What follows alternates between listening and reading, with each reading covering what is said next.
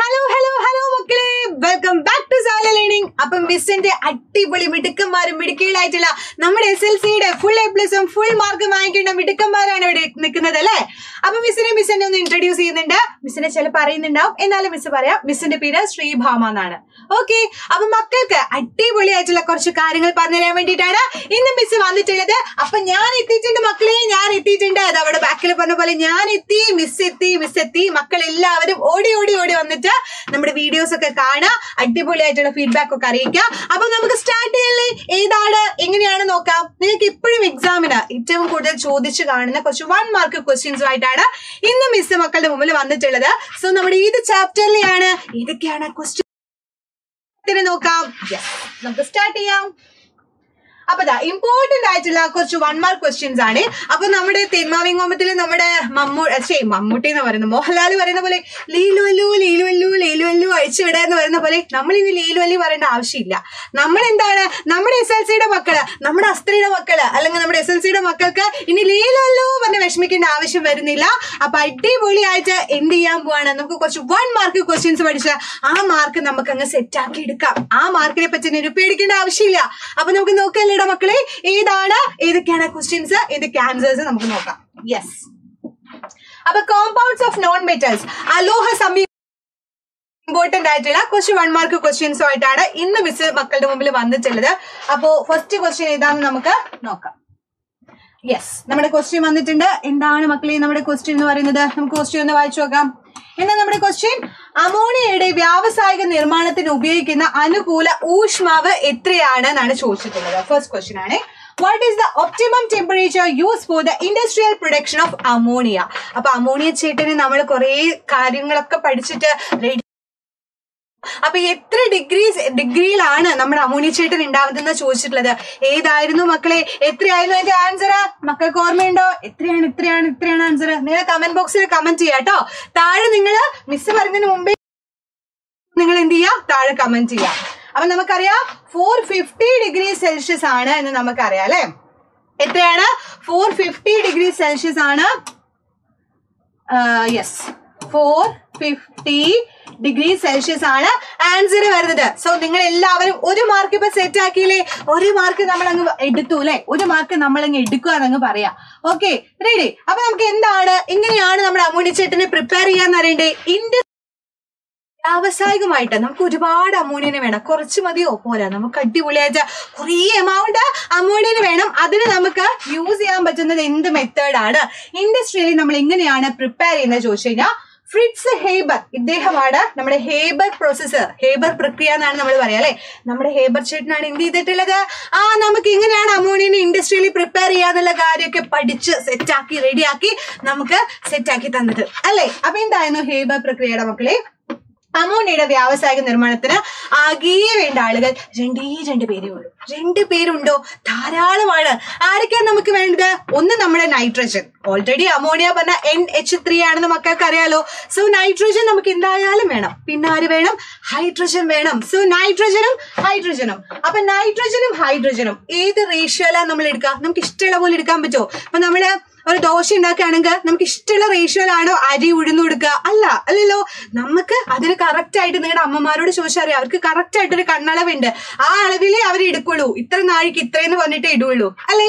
അപ്പൊ അതുപോലെ നമ്മുടെ നൈട്രജനും ഹൈഡ്രജനും എത്ര ഇതിലാ വരുന്നതെന്ന് അറിയോ?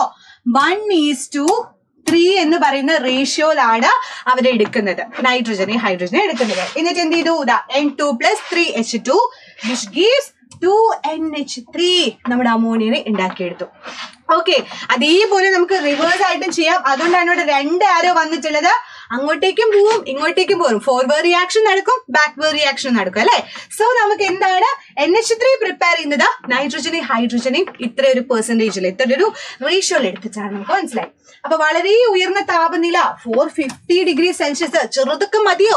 ചെറുതാണോ? പോരാ, വലിയ ബടാ അല്ലെ.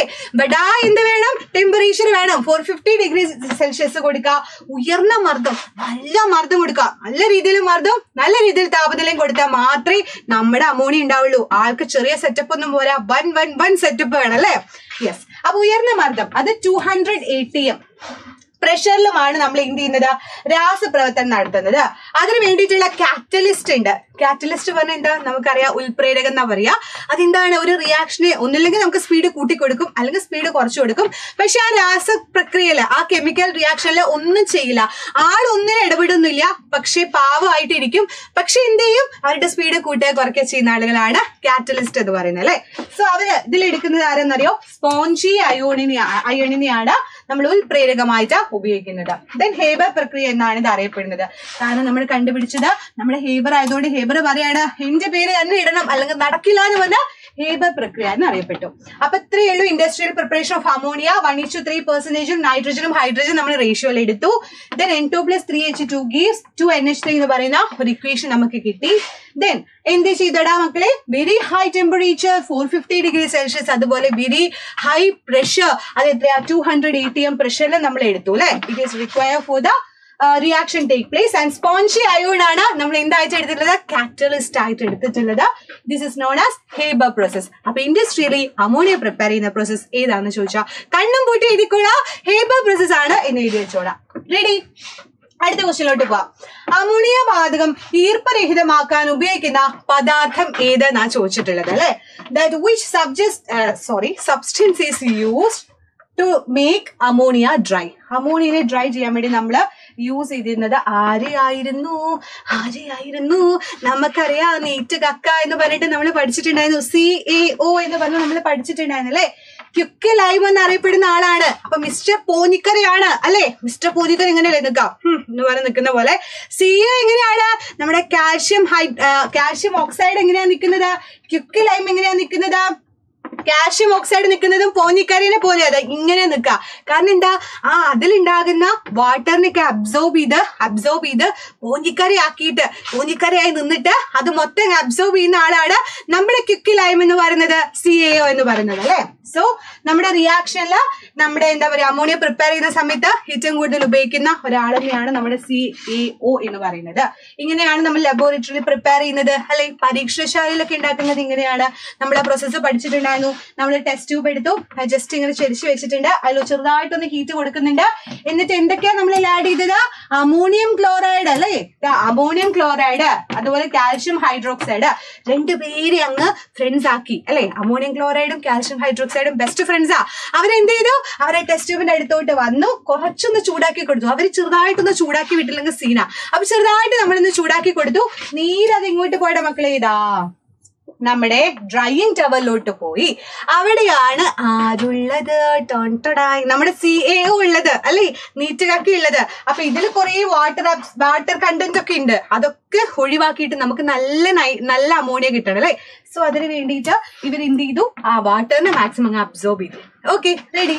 എന്നിട്ട് നേരെ ഇൻവേർട്ടഡ് ആയിട്ടുള്ള ഒരു ജാറിലോട്ട് എന്ത് കൊടുത്തു, നമ്മുടെ അമോണിയ അങ്ങ് കൊടുത്തു. നീ എടുത്തോ, എനിക്കിനി വേണ്ട, നീ എടുത്തോ എന്ന് പറഞ്ഞു കൊടുത്തു. അതാണ് നമ്മുടെ പ്രോസസ്സ്. അപ്പൊ ammonia is prepare by heating ammonium chloride and calcium hydroxide in A dry test tube ചെയ്തു. The ammonia gaseous form is then passed through the cucullite to remove the moisture present in it. അപ്പൊ എന്തിനാണ് NEET കക്ക അടിയുന്നത് എപ്പോഴും ചോദിക്കുന്ന question ആണ് എക്സാമിന്. So വളരെ ശ്രദ്ധിച്ച പഠിക്കാം. അമോണിയം ക്ലോറൈഡും കാൽഷ്യം ഹൈഡ്രോക്സൈഡും ഡ്രൈ ടെസ്റ്റ് ട്യൂബിൽ നമ്മൾ എടുത്തിട്ടുണ്ട്. അമോണിയ തയ്യാറാക്കാൻ വേണ്ടി നമ്മൾ എടുത്തിട്ടുണ്ട്. അങ്ങനെ രൂപം കൊള്ളുന്ന അമോണിയ വാതകത്തില് അടങ്ങിയിരിക്കുന്ന ജലാംശത്തിനെ അഥവാ ഈർപ്പത്തിനെ റിമൂവ് ചെയ്യാൻ വേണ്ടിയിട്ടാണ് നമ്മൾ നീറ്റ് കക്ക ക്യുക്ക് ലൈമ ആഡ് ചെയ്തിട്ടുള്ളത്. സോ കണ്ണും പൂട്ടി എഴുതണേ മക്കളെ. ഇനി ക്വസ്റ്റ്യൻ ചോദിച്ചാൽ അങ്ങനെ എഴുതിക്കൊള്ളാം. അടുത്തത് ഒലിയത്തിന്റെ രാസസൂത്രം എഴുതാനാ പറഞ്ഞിട്ടുള്ളത്. ഒലിയത്തിന്റെ രാസസൂത്രം എത്രയാണ്, എന്താ നമ്മുടെ പാവം പിടിച്ച ഒലിയത്തിന്റെ ഏതായിരുന്നു രാസസൂത്രം, നമ്മൾ എങ്ങനെ എഴുതാറ്, ഇത് കെമിക്കൽ ഫോർമുല ഓഫ് ഒലിയം എന്നാ പറഞ്ഞിട്ടുള്ളത്. സിമ്പിൾ അല്ലേ, വെരി വെരി സിമ്പിൾ അല്ലേ. H2SO7 അല്ലേ നമ്മുടെ ഒലിയൻ ചേട്ടനെ നമ്മൾ എഴുതാറുള്ളത്. പാവം പിടിച്ചാണ്, അവിടെ വെറുതെ നിൽക്കുന്ന പാവം പിടിച്ച ആളാണ് നമ്മുടെ ഒലിയം അല്ലെ. അപ്പൊ H2SO7 ആണ് എന്ത് ഒലിയം എന്ന് പറയുന്നത്. അത് നമ്മൾ എവിടെ പഠിച്ചിട്ടുണ്ടായിരുന്നു, നമ്മൾ ഓൾറെഡി അത് ഡിസ്കസ് ചെയ്ത കാര്യമായിരുന്നു അല്ലെ. നമ്മുടെ സൾഫ്യൂരിക് ആസിഡിന്റെ പ്രിപ്പറേഷൻ സമയത്ത് ഒലിയം ഉണ്ടാകുന്നുണ്ടെന്ന് പറഞ്ഞിട്ടുണ്ട്.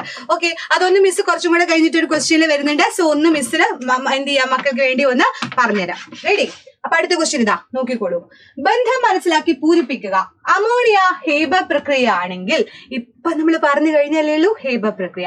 ദെൻ സൾഫ്യൂരിക് ആസിഡ് എന്താണ്? Find out the relation and fill in the blanks.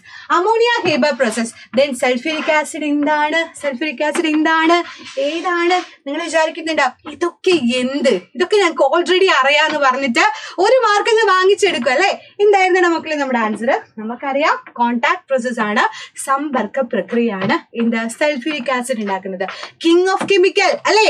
നമ്മുടെ KGF-ലെ കിങ് ആരായിരുന്നു? നമ്മുടെ റോക്കി ബായ് ആയിരുന്നു. അതുപോലെ ബാഹുബലിയിലെ കിങ് ആരായിരുന്നു? നമുക്കൊരു പ്രഭാസ്, ഒരു ഭയങ്കര ഒരു മാസ് എൻട്രിയിലാണ് ബാഹുബലിയിലുള്ളത്. അതുപോലെ നമ്മുടെ കെമിസ്ട്രിയിലെ ബാഹുബലി ആരാ മക്കളെ? H2SO4 ആണ്, സൾഫ്യൂരിക് ആസിഡ് ആണ്. സോ അതിനെ പ്രിപ്പയർ ചെയ്യുന്ന ഒരു പ്രോസസ് ആണ് എന്താ കോണ്ടാക്ട് പ്രോസസ് എന്ന് പറയുന്നത്. സോ അടുത്ത ക്വസ്റ്റ്യനിലോട്ട് നമുക്ക് പോവാം അല്ലെ. The catalyst used in the industrial production of sulphuric acid is. വീണ്ടും നമ്മുടെ സൾഫ്യൂരിക് ആസിഡ് വന്നിട്ടുണ്ട്. സോ സൾഫ്യൂരിക് ആസിഡിന്റെ വ്യാവസായിക നിർമ്മാണത്തിൽ നമ്മൾ ഉപയോഗിക്കുന്ന ഉൽപ്രേരകം ഏത് എന്നാ ചോദിച്ചിട്ടുള്ളത്. ഏതായിരുന്നു നമ്മൾ ഉപയോഗിച്ചിരുന്നത്? മക്കളെ മറന്നുപോയോ? മിസ് കുറെ കോഡൊക്കെ വെച്ചിട്ട് പഠിപ്പിച്ചു തന്നിട്ടുണ്ടായിരുന്നു. കുറച്ച് മുമ്പത്തെ ഒരു കോണ്ടന്റ് വീഡിയോയിൽ ഉണ്ടായിരുന്നു. സോ കാണാത്തവർ ഷുവറായിട്ടും പോയി കാണാം. അപ്പൊ ഇതിൽ മിസ് കുറെ കോഡൊക്കെ വെച്ച് പഠിപ്പിച്ചു തന്നിരുന്നു. ഓർമ്മയുണ്ടോന്ന് അറിയില്ല. B2O5 ആണ്, വനീഡിയം പെന്റോക്സൈഡ് ആണ് നമ്മൾ അതിന് വേണ്ടിയിട്ട് യൂസ് ചെയ്യുന്നത്. അതാണ് ഇവിടെ കോണ്ടാക്ട് പ്രോസസ്. മിസ് ജസ്റ്റ് ഒന്ന് പറഞ്ഞുതരാം എന്താണ്. ആദ്യം നമ്മള് സൾഫറിനെ എടുത്തിട്ടുണ്ട്. സൾഫർ ആരുമായിട്ടാ ബെസ്റ്റ് ആയിട്ടുള്ളത്? സൾഫറിന്റെ ബെസ്റ്റ് ആരാണ്? ഓക്സിജൻ. ഓക്സിജൻ വന്നപ്പോ സൾഫർ അങ്ങ് കൂടി. സൾഫർ പറയാ സോ2 എന്ന് പറഞ്ഞിട്ട് മിസ് പഠിപ്പിച്ചിരുന്നത്. സോ2 ചേട്ടനും സോ3 ചേട്ടനും പഠിപ്പിച്ചു തന്നിട്ടുണ്ടായിരുന്നു. സോ സോ2 ചേട്ടൻ എന്ത് ചെയ്തു? സൾഫറും ഓക്സിജനും കൂടി സോ2 ആയിട്ട് SO2 ആയിട്ട് മാറി അല്ലെ? SO2. അപ്പൊ sulphur plus oxygen which gives SO2. Then സോ2 ചേട്ടൻ എന്ത് ചെയ്തു? വീണ്ടും ഓക്സിജനുമായിട്ട് കൂടി. കുറഞ്ഞ അളവിലാണോ കൂടിയത്? അവർക്ക് കുറച്ച് കണ്ടീഷൻസ് ഒക്കെ ഉണ്ട്. അതൊക്കെ ഉണ്ടെങ്കിൽ മാത്രമേ അവർ ഒന്നിച്ച് ചേരുള്ളൂ. എന്താ അവരുടെ കണ്ടീഷൻസ്? B2O5 ഉൽപ്രേരകമായിട്ട് വേണം. എനിക്ക് കൂട്ടായിട്ട് B2O5 വേണം പറഞ്ഞു. ആരാ B2O5? ഉൽപ്രേരകം, കാറ്റലിസ്റ്റ് ആണ്, വനീഡിയം പെന്റോക്സൈഡ് ആണ്. സോ മക്കൾക്ക് ഇനി ആൻസർ സിമ്പിൾ ആയിട്ട് മനസ്സിലായില്ലേ? നമ്മുടെ കോണ്ടാക്ട് പ്രോസസ്സിൽ നമ്മൾ യൂസ് ചെയ്യുന്ന കാറ്റലിസ്റ്റ്, സൾഫ്യൂരിക് ആസിഡിന്റെ പ്രോസസ്സിൽ ഉണ്ടാക്കുന്ന പ്രോസസ്സിൽ യൂസ് ചെയ്യുന്ന കാറ്റലിസ്റ്റ് ആരാണ്? വനീഡിയം പെന്റോക്സൈഡ് ആണ്. 450 ഡിഗ്രി സെൽഷ്യസ് ആണ് അവർക്ക് വേണ്ട ടെമ്പറേച്ചർ. അങ്ങ് കത്തണം അല്ലെ? അത്രയും ചൂടുണ്ടെങ്കിൽ മാത്രമേ അവർ എന്ത് ചെയ്യുള്ളൂ? അവര് റിയാക്ട് ചെയ്യുള്ളൂ. റിയാക്ട് ചെയ്ത് നമുക്ക് കിട്ടിയത് എന്താ? സോ3 ചേട്ടനെ കിട്ടി. സോ3 ചേട്ടൻ കിട്ടി. SO3 കിട്ടി അല്ലെ? ഇനി അതിനെ നമ്മൾ എന്ത് ചെയ്യാന്നറിയോ? കുറച്ച് H2SO4 ആയിട്ട്, കോൺസെൻട്രേറ്റഡ് ആയിട്ടുള്ള കുറച്ച് H2SO4 ആയിട്ട് അങ്ങനെ റിയാക്ട് ചെയ്യിപ്പിച്ചു. ഓക്കെ. അപ്പൊ സോ3 ചേട്ടൻ എന്താണെന്നറിയോ? ഭയങ്കര സീനായിട്ട് ഹോസ്പിറ്റലിലോട്ട് പോയി ആലോചിക്കുക. അപ്പൊ ഹോസ്പിറ്റൽ എന്ന് പറയുമ്പോ നമ്മള് കെമിക്കൽസില് പെട്ടെന്ന് ഓർമ്മ വരെ H വെച്ച് തുടങ്ങുന്ന ഏതാണ്? H2SO4. സോ നിങ്ങൾക്ക് അത് സിമ്പിൾ ആയിട്ട് ചെയ്ത് വെക്കാം അല്ലെ? അപ്പൊ ഹോസ്പിറ്റലിൽ പോയപ്പോ എന്താ സോ2 ചേട്ടന് സംഭവിച്ചത്? H2S2O7 ആയിട്ടങ്ങ് മാറി. അതാണ് നമ്മുടെ ഉലിയം അല്ലെ? ഉലിയത്തിന്റെ ഫോർമുല മിസ് ചോദിച്ചിട്ടുണ്ടായിരുന്നില്ലേ? മക്കൾക്ക് പറഞ്ഞുതരാന്ന് മിസ് പറഞ്ഞിരുന്നില്ലേ? H2S2O7. റെഡി അല്ലേ? സെറ്റ് അല്ലേ? പവർ അല്ലേ? അപ്പൊ നമ്മൾ ഒലിയം ഉണ്ടാക്കി. ഇനി ആ ഒലിയം നേരെ എന്ത് ചെയ്യാണ്? H2SO4 ആയിട്ട് പിന്നെ അങ്ങോട്ടേക്ക് മാറുകയാണ് ചെയ്യുന്നത്. ഇവിടെ നമ്മൾ വാട്ടറുമായിട്ട് റിയാക്ട് ചെയ്യിപ്പിക്കുന്നു. സോ വാട്ടറുമായിട്ട് റിയാക്ട് ചെയ്യിപ്പിച്ചിട്ട് നമുക്ക് H2SO4 കിട്ടുന്നു. അപ്പൊ സിമ്പിൾ അല്ലേ?